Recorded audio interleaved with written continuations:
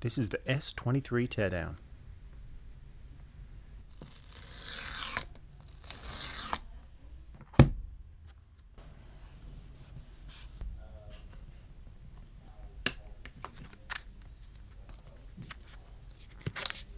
As per usual, there's only the SIM eject tool and the USB-C cable.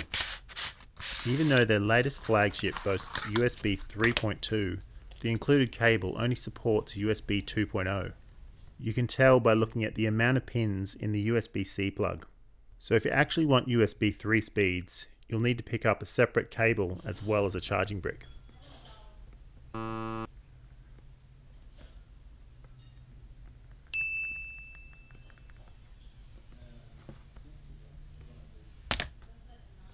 The S23 features a Qualcomm Snapdragon 8 Gen 2, and unlike previous years, there's no Xenos chip variant. First I'll heat up the back glass with a hot air gun, making sure the phone doesn't get too hot to touch, so I don't damage the battery.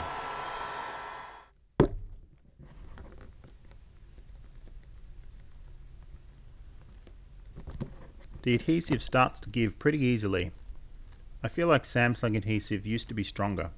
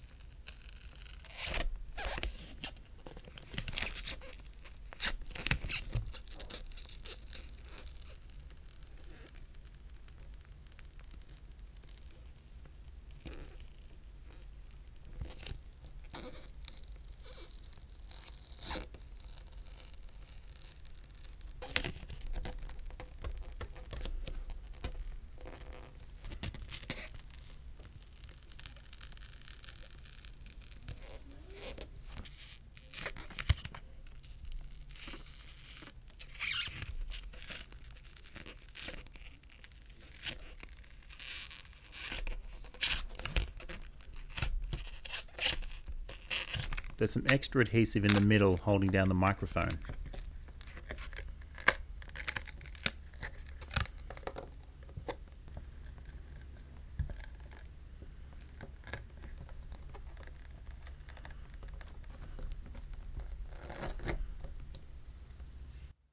Are you sick of failed 3D prints?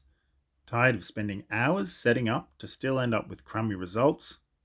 Let PCBWay take care of it for you with their high-precision 3D printing services using a wide range of materials. Or maybe you need a part CNC machined, sheet metal fabrication, or injection molding services. Any part, any project, big or small, PCBWay have got you covered. Oh, and they also make PCBs.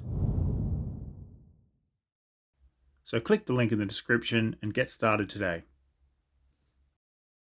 The border adhesive doesn't go underneath the camera bezel like it did on the S22, so adhesive replacement on the back glass is a lot easier. The flash window is part of the back glass now, so the rear microphone has to channel around the camera bezels.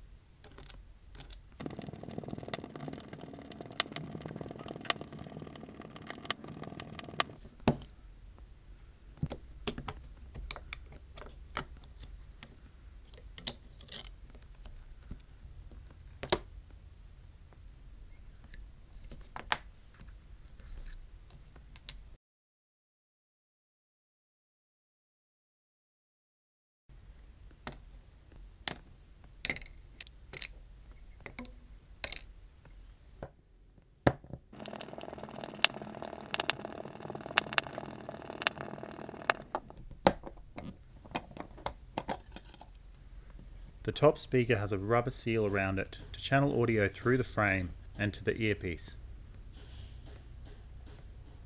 I can't find any evidence of little foam balls in this speaker, which are common in modern day smartphones. It does have this cool looking valve though, which appears to have some sort of synthetic gauze behind it.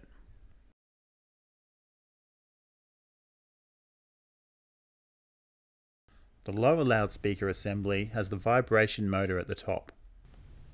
This speaker also has the same valve.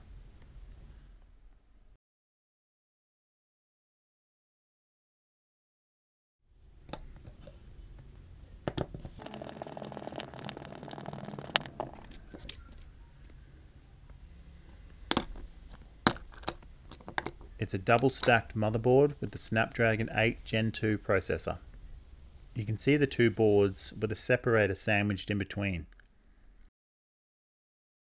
The camera setup on the S23 is almost identical to the S22.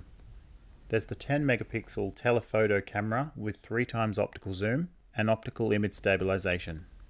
Then there's the 50 megapixel main camera, also with OIS. The camera is mounted with some sort of vibration dampening silicon. Then at the top we've got the 12 megapixel ultra-wide camera with no OIS. Then there's the 12 megapixel front-facing camera, which is glued into the screen and frame. The daughter board is held into the frame with 3 screws.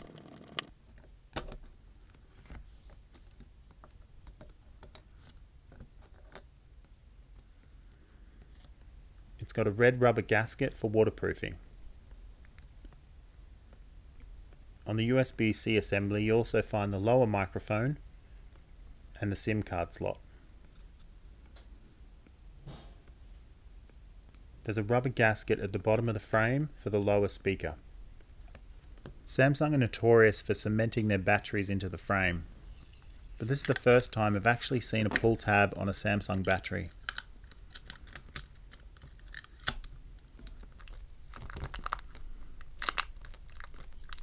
I still feel like I'm going to damage the battery pulling it up. So I'll add some isopropyl alcohol around the sides and wait a minute.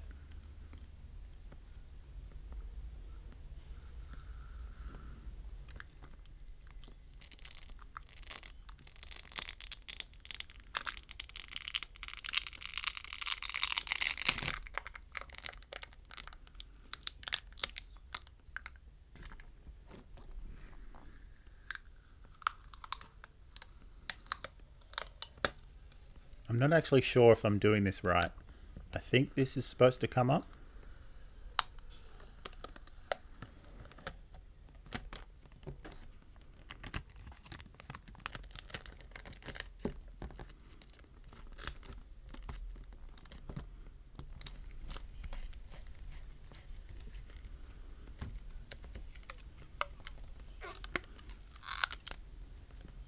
The S23 has a 39 mAh battery, which is a decent jump up from the 3700 in the S22.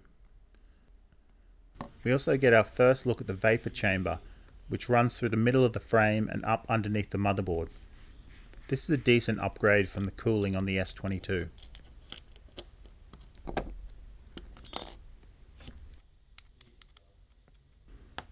So what happens if you ignore Samsung's warnings and put the SIM ejector tool in the wrong hole? Well, thankfully the top and bottom microphone channels take a 90-degree turn before they reach the waterproof gasket. The underscreen fingerprint sensor is hidden underneath the frame, but after initial testing it appears to be larger than its predecessors.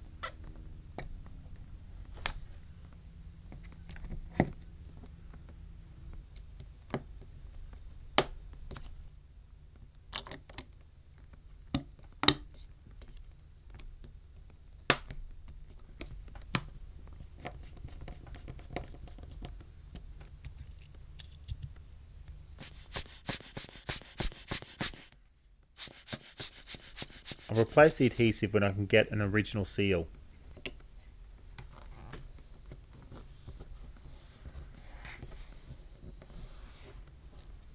Alright, that's it.